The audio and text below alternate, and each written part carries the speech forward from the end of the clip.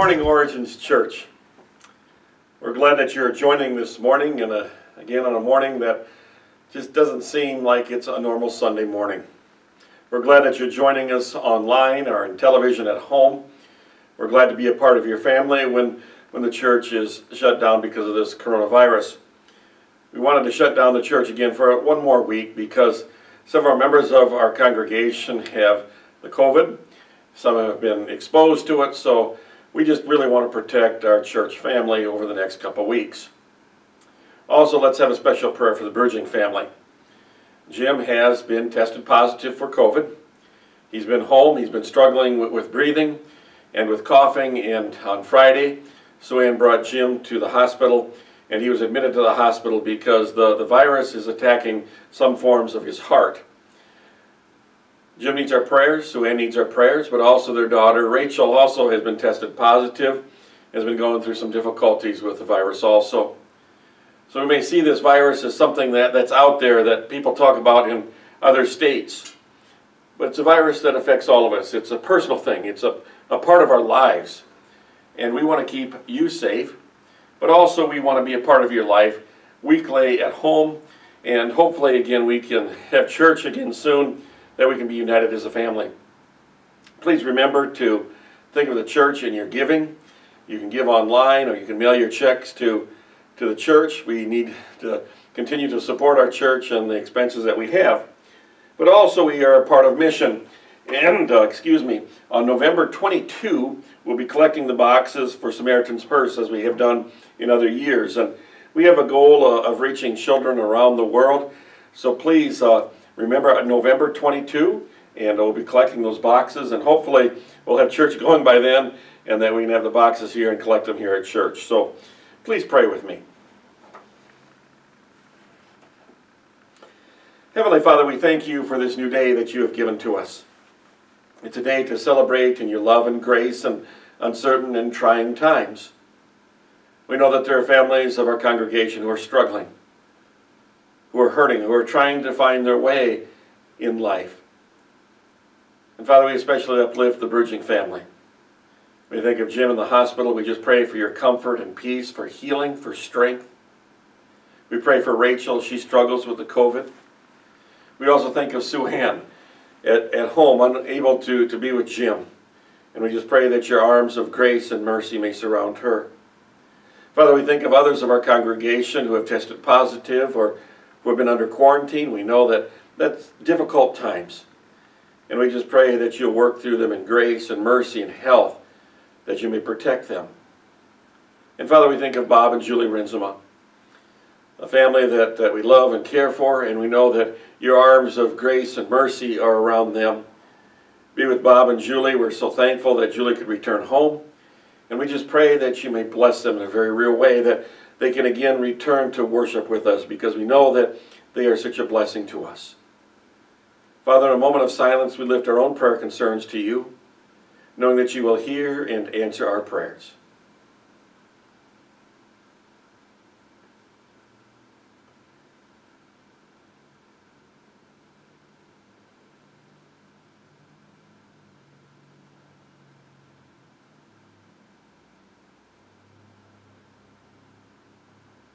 Thank you, Father, for this time of holding your hand, of you calling us to come to you, to be close to you, to share our concerns and our joys with you. And Father, we know that you've rejoiced with us this past week when we found joy and excitement. You've been with us when we've had those hard times and difficult times and even those times of tears. We thank you that you never leave us, that you never will forsake us, and that you will call us your children. And that's something we praise you for. Thank you, Father, for your love and grace, and especially the love that you've shown to us through Jesus Christ, that will offer us eternal life through his death on the cross, that we can live eternally with you as we seek you for forgiveness. Father, thank you. We praise you. And we pray that your word may speak into our hearts today as we study your word and as we live your word throughout the week. In Christ's name we pray. Amen. I invite the congregation to turn your Bibles to Psalm 139. Psalm 139, and the topic of this morning's message is God knows. Last week we studied one of the Psalms that when we face those difficult times, when those times that we want to throw in the towel and say, I don't know if we can do it anymore. And today, I just want to emphasize, after this crazy week of elections, there's still the politics that are out there, and sometimes we just wonder, what's going on? But I just want to assure you that God is in control, and that He knows. He knows what's going on. He knows what the future will bring. He knows our lives, and He cares so much for us. And that's the hope that I want to bring to us today. God knows, and God cares for us. Psalm 139, beginning of verse 1. There was a Bible college student, and he came up to the great teacher of the Bible, Charles Spurgeon, one day. And he said, "Professor, I'm greatly concerned. I study God's Word, and I read through the Bible, but there are times that I just don't grasp the meaning of it all. I have a hard time understanding what the Bible wants to tell me." And this noted wise old preacher kindly replied. He said, "Young man, let me give you this word of advice. Give God the credit for knowing the things that you don't understand." Give God the credit for knowing things that we don't understand or comprehend. We look at the world around us and we wonder, what's going on? I don't understand, God, why you're doing it this way. Why does there have to be hurt and pain? Why does there have to be this COVID? Why does there have to be unemployment? Why does there have to be such political division? God, I just don't understand. But God knows everything. And give the Lord credit for knowing the things that we don't understand, because God is in control. In Isaiah chapter 55, 8 and 9, it says, "My thoughts are not your thoughts, neither are your ways my ways, declares the Lord. As the heavens are higher than the earth, so are my ways higher than your ways, and my thoughts your thoughts." God understands, and He knows, even in the times when we are confused and lost and we don't understand. And yes, at times it's hard to understand what's going on, but God knows, and He has a plan.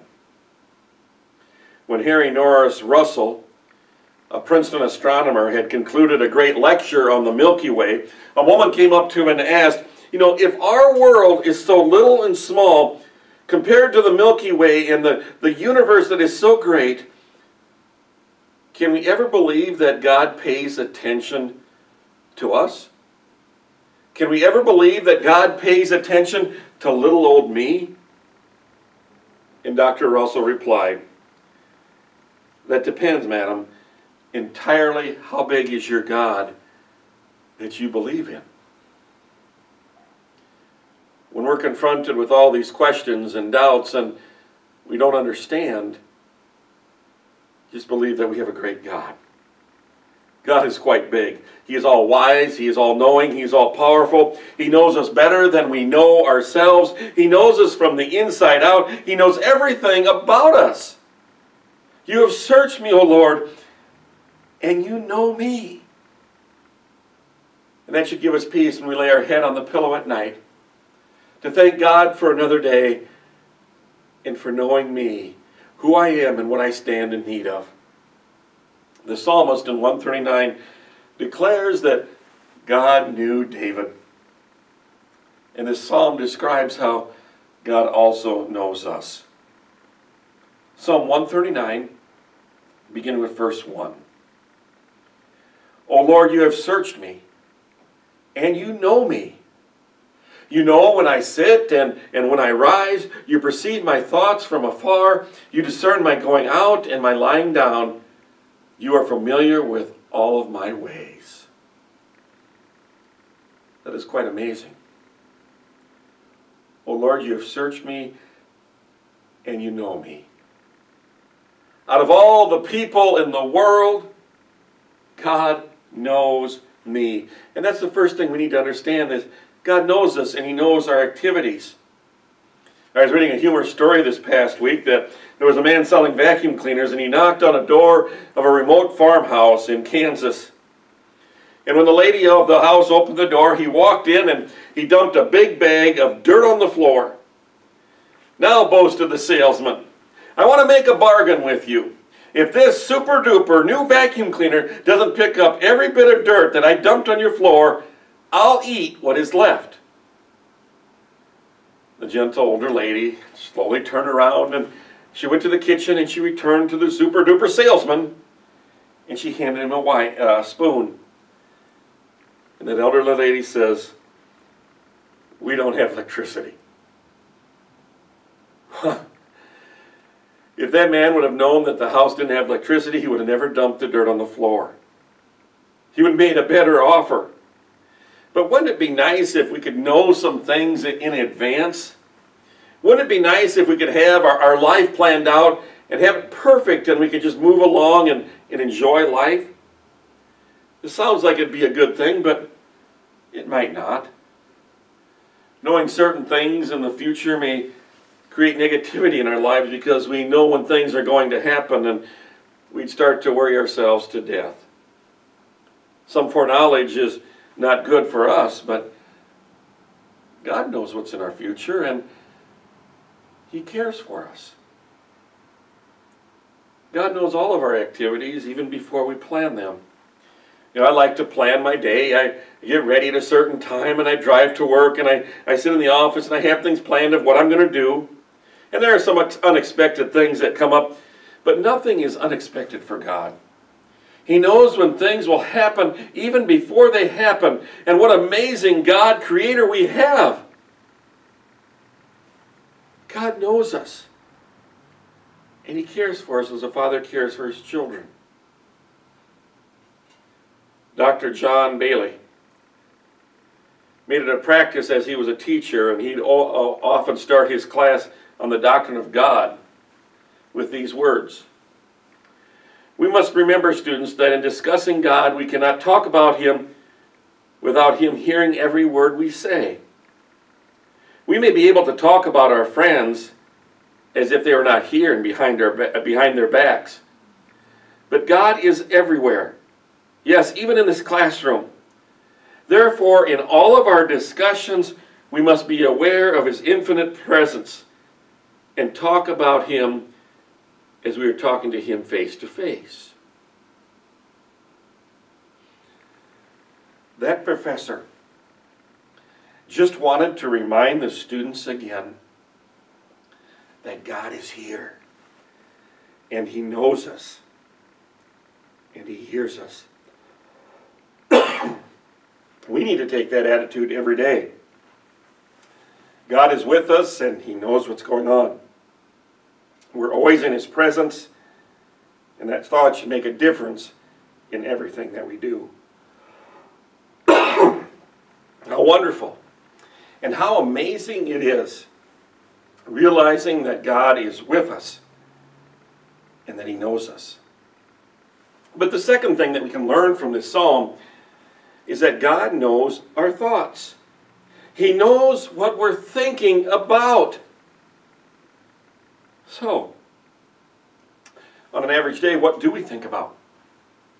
Becoming wealthier? The anger that we have for someone else? The lust in our thoughts and our minds? What do we spend time thinking about? In Psalm 139, verse 2, it says, "You know when I sit and when I rise, you perceive my thoughts from afar." He knows what we're thinking. How important are our thoughts? In Proverbs chapter 23, verse 7, "As a man thinks in his heart, so is he." We are generally a product of our thinking, which means that we must set our minds on good things and godly things and do good things.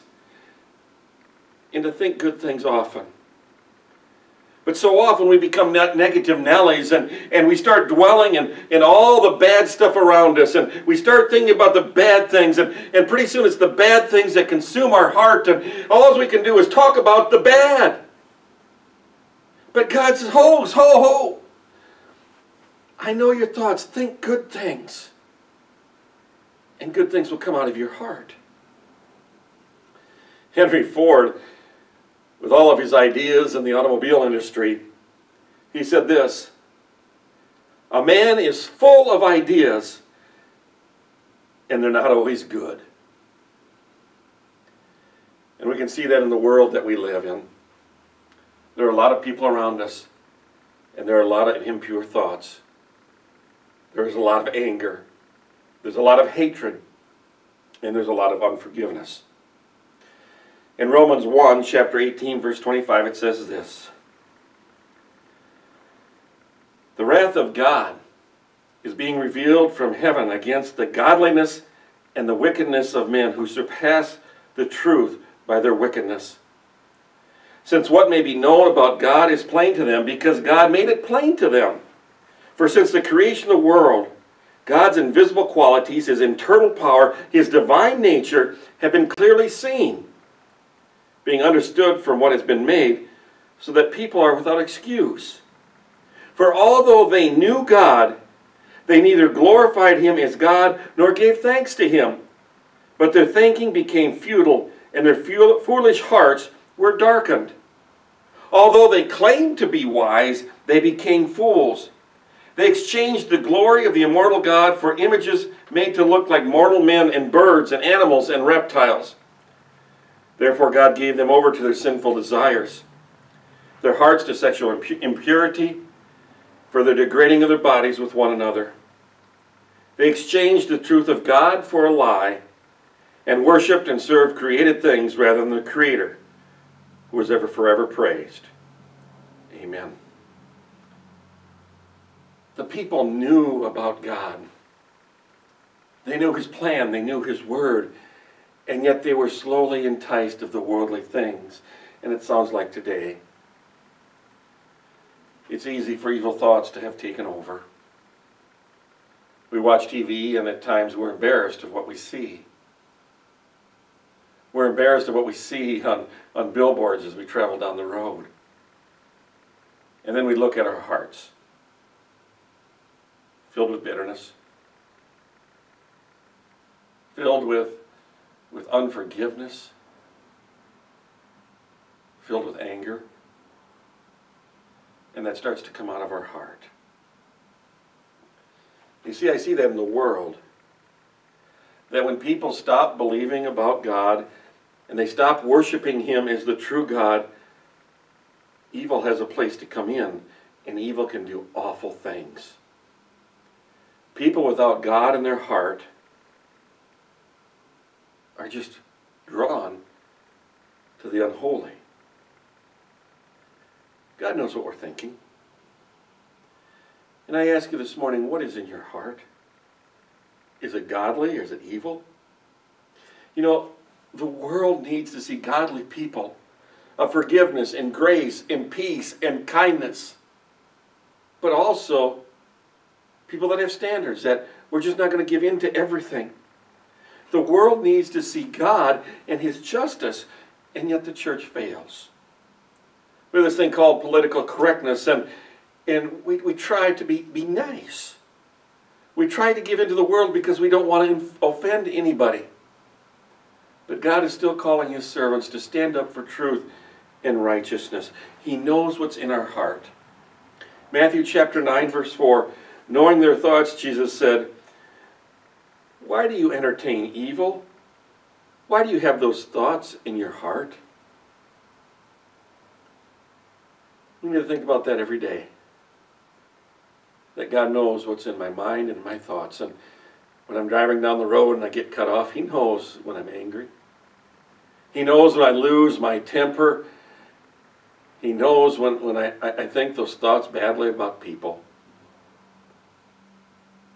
And we need to create a clean heart so that my heart may share good things. God knows our thoughts. Another thing, God knows what we speak. In verse 4 of this morning's scripture passage, we read, "Before a word is on my tongue, you know it completely, O Lord." That's amazing. God knows what we're going to say even before we say it. That burst of anger, that dirty joke, the cursing, the swearing. God knows what we say before we say it. There's a father and son working together on the family farm, and the little boy was only about 3.5, 4 years old, and he looked up to his dad in an amazing way.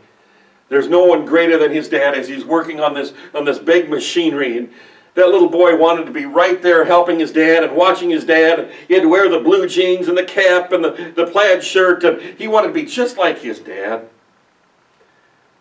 Well, as his dad was working on the cultivator, he was working with a big wrench, and his hand slipped and his hand got smashed on the disc blade, and a bunch of bad words came out of Dad's mouth. And right after he said it, he looked down at his little boy and he just thought, oh man, I blew it. And he just stopped for a moment.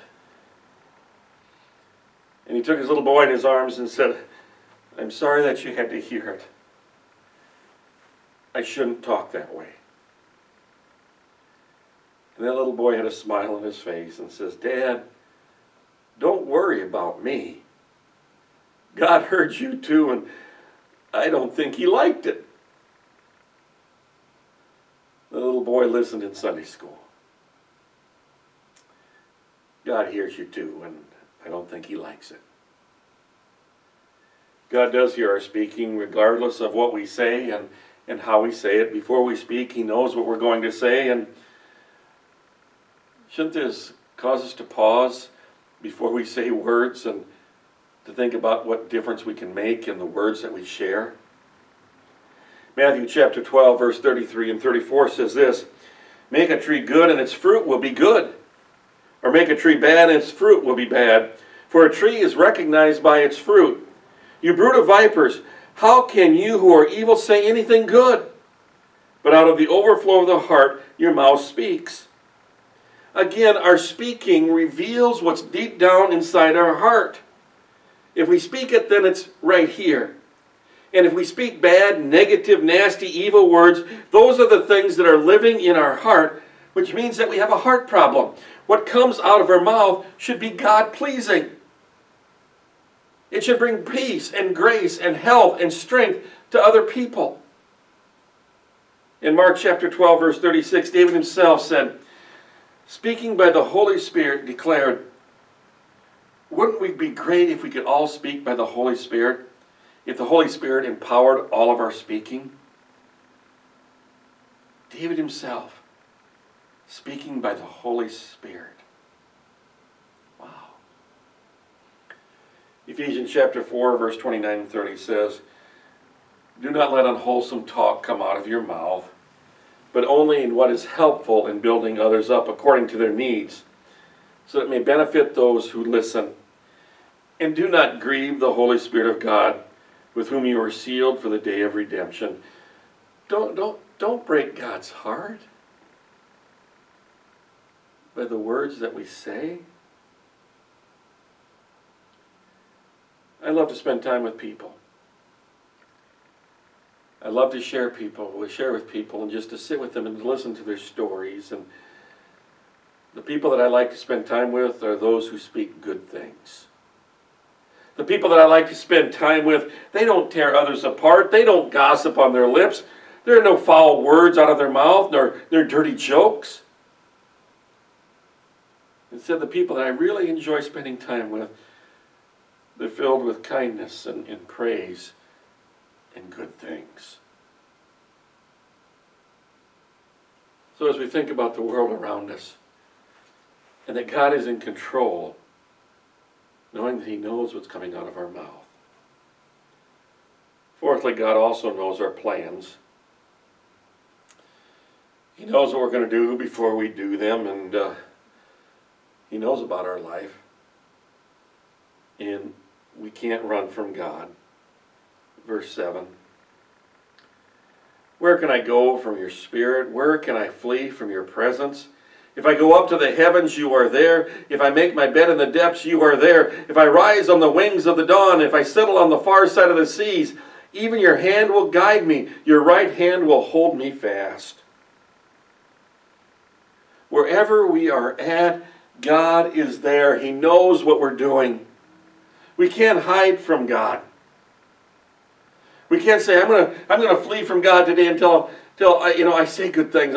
I know I did bad, so I'm going to hide. I learned that lesson when I was in junior high. Young kid, and I said something terrible about the pastor. Can you imagine that? That I said something bad about the preacher. Well, the news got out into the consistory, the church leadership, and the church leadership had to figure out, why did I say these bad things? And pretty soon the elders of the church were meeting with my father, and I saw them on the farmyard. I knew that I was in trouble. And I had to hide. I had to get out of there. So the only place I could hide was in the hayloft of the barn. And I crawled up into that deep hayloft, and I found a couple bales of straw, and I was kind of squished between those two bales, and I could only cry. Because I knew I did wrong, and I got caught. And I knew if I could just wait up there a couple hours, Dad would go home, and I could crawl out, and I could return home too. But the amazing thing is God knew where I was, but also my father did too. And I remember him walking into the barn, calling out my name, saying, "Brad, I know you're here, let's talk." He knew where I was, and he wanted to talk. Not to punish me, but to talk, to forgive, and to care. God is the same for us. We want to run away and we want to hide, and we think God will never find me, but God knows where we're at. And He wants to care and to forgive. God knows our plans, and we can't hide. As I look at our nation, as I study politics, and I see what's happening, there is a trend towards socialism and the government giving us what we want and taking care of us. Well, in 1917, there were only 40,000 followers of communism in the world. But in 1925, their leaders met to formulate plans to conquer the world. Lenin said this: "First we shall take Eastern Europe, then the masses of Asia, and after that we shall surround and undermine the United States, will fall into our hands without a struggle." At various times, Khrushchev boasted, "Whether you like it or not, history is on our side, and we will bury you." And on American television in 1957, he declared, "I can prophesy that your grandchildren in America will live under socialism." Wow, what a prediction. In the 1980s, President Reagan said, "Mr. Gorbachev, tear down this wall," thinking that it would end socialism and communism. And we celebrated. It didn't work, and it didn't affect our country. It didn't work. Or will it? You see, when we live apart from God, evil things happen. And is socialism the new religion of our world, where we trust in society, and we trust in politics, and we trust in our government to give us what we need, rather than our trust in God? It's easy for our young people to vote because they're going to get, quote, free things, free medical care, free education, free things. But when we trust in the government more than we trust in God, it's not going to work. But God knows our plans. God knows what's ahead for the United States with a new president. He knows what's ahead the next 4 years, 8 years, 16 years. Often plans will change, or they'll get changed by God. I never expected my life to be as it is, but God has been good. And we should always be open to God changing our plans and our lives and even where we live. But here's the key. Don't give in to the government. Don't think that the government is going to be the answer to everything that we need. But it says, seek first the kingdom and His will and His plans. Seek God's kingdom and not the world's ways. I can hold firm in the future, in tomorrow, knowing that God is in control. And that all I'm asked to do is to give God praise and honor and glory and follow His word and His leading. Because God cares for me, because God knows. In James chapter 4, 13 through 17, it says, today or tomorrow we will go to this city or that city. We'll spend a year there and carry on business and we'll make money. Why, you don't even know what will happen tomorrow. What is your life? You're a mist that appears for just a little while and then it vanishes. Instead, you ought to say, if it's the Lord's will, we will do this and do that. As it is, you boast and brag, and such boasting is evil. Anyone then who knows the good he ought to do and doesn't do, and not sin. God is in control. We can have all our plans made, but God says, hey, do it my way. Seek my kingdom and not the world's. And the last thing that we learn from the scripture passage in Psalm 139 is that God knows us, but He knows where we began. Listen to this, verse 13. For you created my inmost being. You knit me together in my mother's womb. I praise you because I am fearfully and wonderfully made. Isn't that beautiful? David says, I can praise you because I am fearfully and wonderfully made. I know that full well. I was not hidden from you when I was made in a secret place. I was woven together in the depths of the earth. Your eyes, God, saw my unformed body. All the days ordained for me were written in your book forever, before one of those days ever came to be. Those are powerful words. God knows us before we were born, and He has a plan for our life. Life in the womb. This election may not be what we wanted or expected when it comes to pro-life. But I say to the church, we need to protect the lives of the unborn. We are their protectors. Life is precious, and God knows every child before they're born. David proclaims, you created me in my mother's womb. That's a little person. Why doesn't the world understand that? That's a God's child. So let's look at birth, shall we? On October 5, my life began. My parents don't know it yet, but I am already a little person. And I'm going to be a girl. It says I'm going to have blonde hair and blue eyes. Just about everything is settled, though. And I think I'm going to love flowers. That was October 5. So we jumped to October 19. A lot of people say that I'm not a real person yet, that only my mother exists. But I am a real person. Just a small crumb of bread is all I am. And yet I'm alive. My mother is, and so am I. October 23. My mouth is just beginning to open now. Just think, in a year or so I shall laugh, and later I'll be talking, and I hope my first word is Mama. October 25. Remember, conception on October 5, October 25, 20 days, it says. My heart began to beat today all by itself. From now on it shall gently beat for the rest of my life without ever stopping to rest. And after many years it will tire, it will stop, and then I shall die. November 2. I'm growing little by little every day. My arms and my legs are beginning to take shape, but I have to wait a long time yet before those legs will raise me up to my mother's arms. It'll be a long time before these little arms will be able to lift up to my mother for her to pick me up.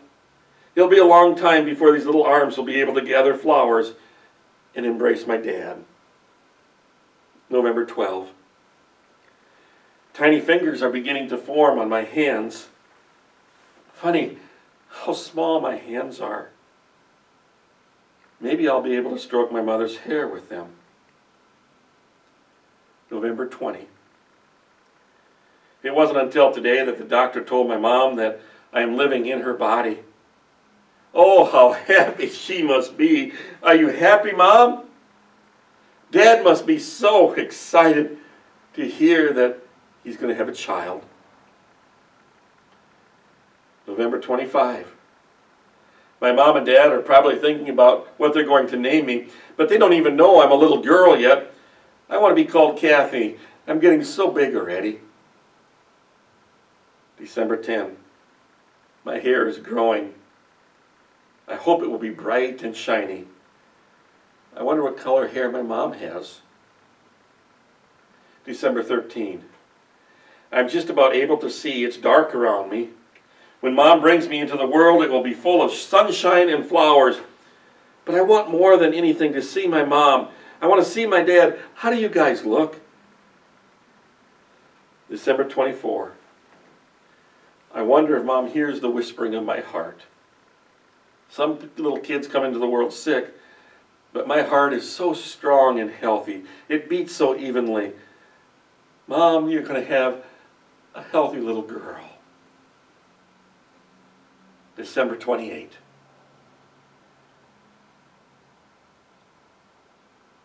Today, my mom killed me.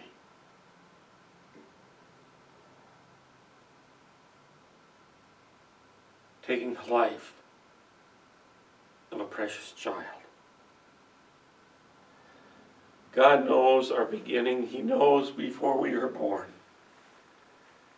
And He wants us to live. He wants us to grow and honor Him, to love His Word, to seek Him in prayer, and to walk with God every day, because God knows who we are, and He knows what we need. He knows what we say. He knows what we think. He has everything under control.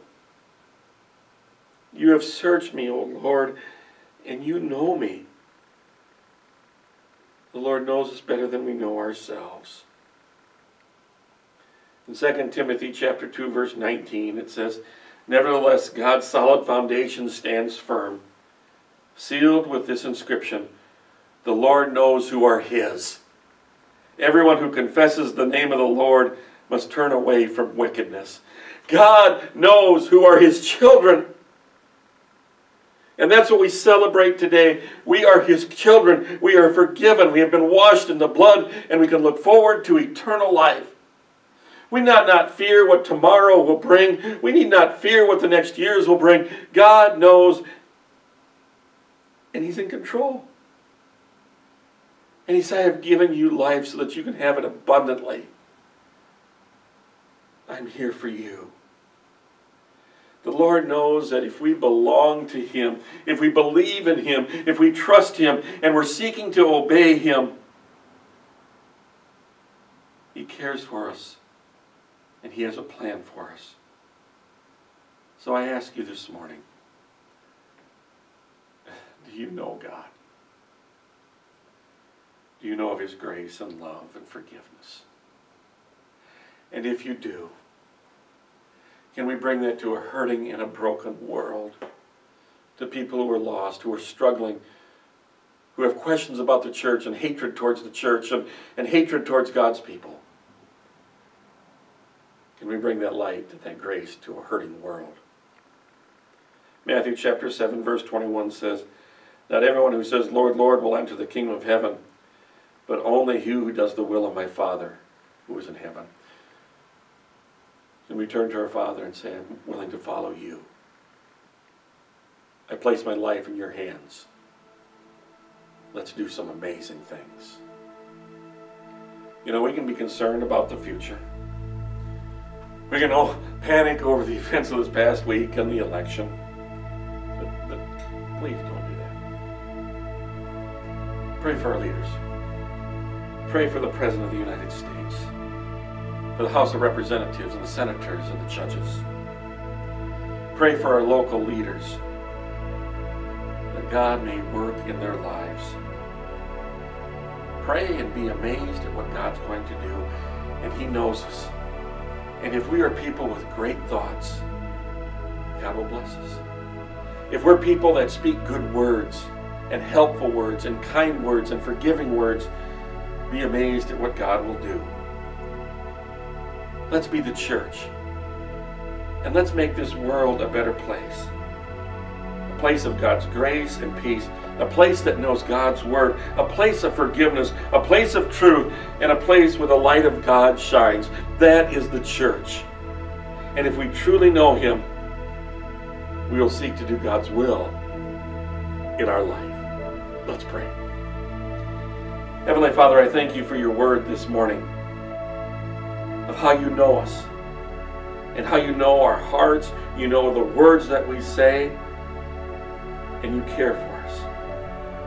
And Father, let us bring that hope, the joy of salvation, the joy of Christ into a hurting world as we go into the season of Thanksgiving and then Christmas. Father, may good words come out of our mouth and out of our heart. May we show to a world that You are in control, and we need not fear. And let us be amazed at what You'll do for us, for our country, and for the world, if we return back to You. Father, I know that You are giving us a huge message. Return to Me. Father, may we return to You and embrace Your love and grace. In Your name we pray. Amen. Friends in Christ, I hope you have a good week. Stay safe. Be prayer warriors for the church. Be encouragers for those around you. And may God surprise you in an amazing way as you live for Him. Go in peace. Amen.